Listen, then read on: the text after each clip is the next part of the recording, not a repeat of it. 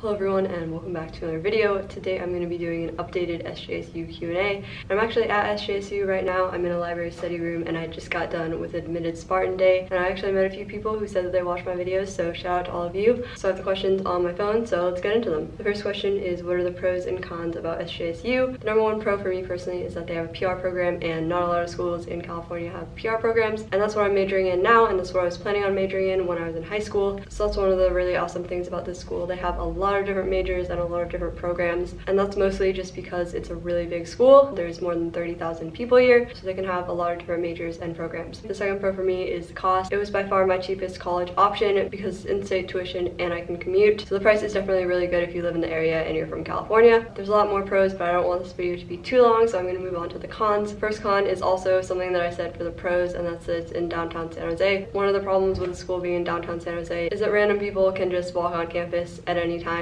which can be kind of annoying at times, but that's what you should expect at any school in a big city. Another con is that the administration is a little bit slow. It can take a while to get classes transferred and to get information, so you really have to be proactive and you really have to seek out that information on your own. The next question is about Greek life and clubs and what those things are like on campus. I'm personally not part of Greek life at all, so I can't really say anything about that, but I am part of PRSSA. I'm wearing their shirt right now, which is the Public Relations Student Society of America. It's an amazing organization. I'm on the board of it now, and you all should join if you're coming to SJSU next year. The next question is, at orientation, do you pick your classes for the fall and the spring, or just for the fall? And the answer is just the fall. I'm not going to go into too much about orientation because I will be making an updated video about that soon, but I do want to suggest that you all sign up for the earliest orientation possible because you pick your classes at orientation. So if you have an earlier orientation date, you get to pick your classes before everyone else, so you're probably going to have a schedule that is a lot better. The next question is, are the students competitive or not competitive? From my experience, it's a little bit of both. There's some people that go to college because they're really serious and they really care about college, and there's other people that just go there to have fun. I think it's probably about half and half. About 50% of people really care and are really competitive, and about 50% of people are not that competitive. So I hope that answers your question. The next question is about switching majors. This person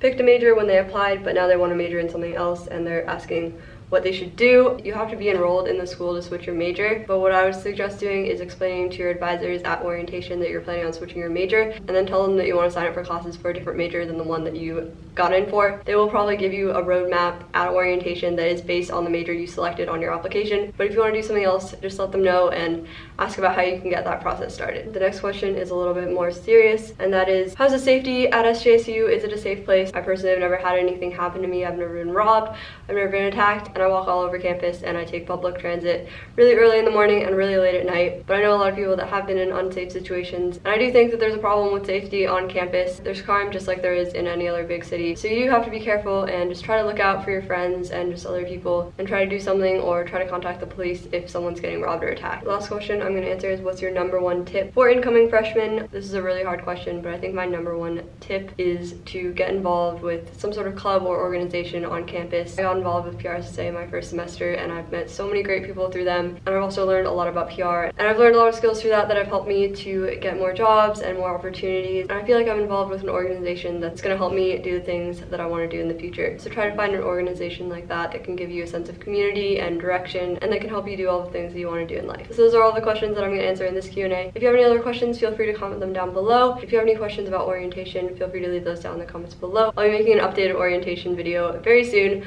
so look forward to that. Thank you all so much for watching this video. Major shout out to anyone who came to Admitted Spartan Day. I love you all so much. Stay awesome, and I'll see all of you very soon with a new video. Goodbye.